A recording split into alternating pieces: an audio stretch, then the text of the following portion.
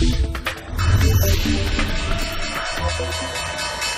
markets rebound after 2 consecutive days of losses by closing in positive territory. Here are the closing numbers. The Dow gained 3 points, 27,222 at the close. S&P 500 jumps 10 points to 2995, and the Nasdaq rises 22 to end the day at 8207.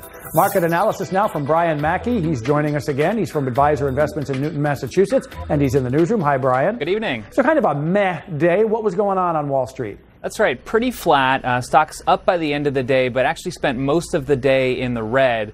The market rallied the last couple hours on comments from the president of the New York Fed, who said that the Federal Reserve should be able to come in and protect the economy by lowering interest rates if things get worse. And that was actually interpreted as a positive sign for the stock market. All right. We touched on this just a little bit last night. Let's get into it a little more deeply.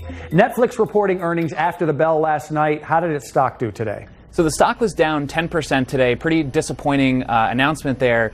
The company basically had new subscribers that were about half the number they were expecting, 2.8 million new versus 5 million expected. And on top of that, subscribers in the U.S. actually dropped in the quarter, so that was a big disappointment.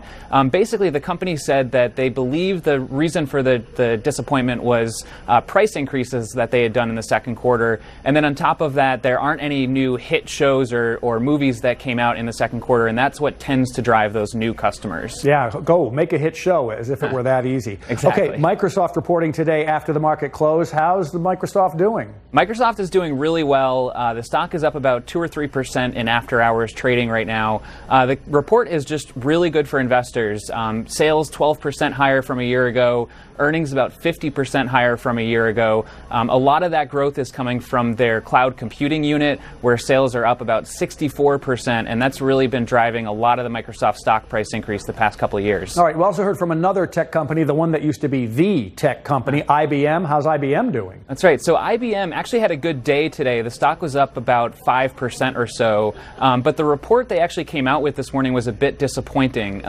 Sales actually showed that they declined from a year ago, and earnings were roughly flat. But expectations were actually for even lower earnings, and that's why the stock was up today. The bottom line is, when you're a company that is seeing your sales grow but your earnings are flat, you're able to, you're going in and you're cutting costs at a rate that's keeping that earnings in check, and that's why the market was a little optimistic today. All right, we'll keep an eye on them going forward. What do we keep an eye on tomorrow? So tomorrow, there's a few financial names I'd look out for.